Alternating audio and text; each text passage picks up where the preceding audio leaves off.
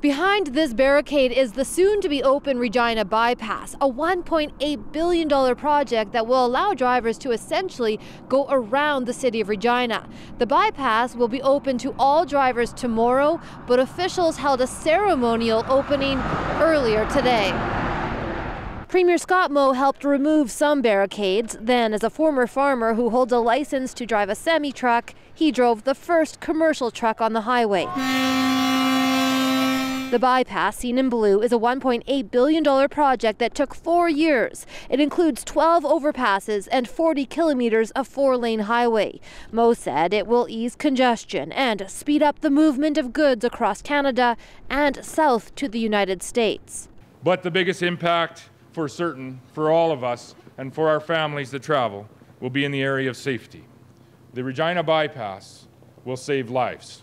6 years ago, Wanda Campbell's 17-year-old son Lane was on his way to Dairy Queen when he died in a highway collision. The teenager was trying to cross the Trans-Canada Highway east of Regina, an infamously dangerous stretch of Highway 1.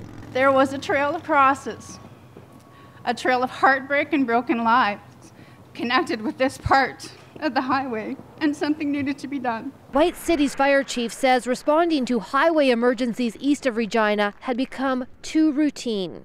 We're asked and the fire service to go out and meet people in their darkest moments and go help. And it is tough. It is tough, but that's what we've signed up to do, so that's what we do. With new overpasses already open east of Regina, Schultz says there are already fewer collisions. Well, we can see it. We don't get the calls that we used to.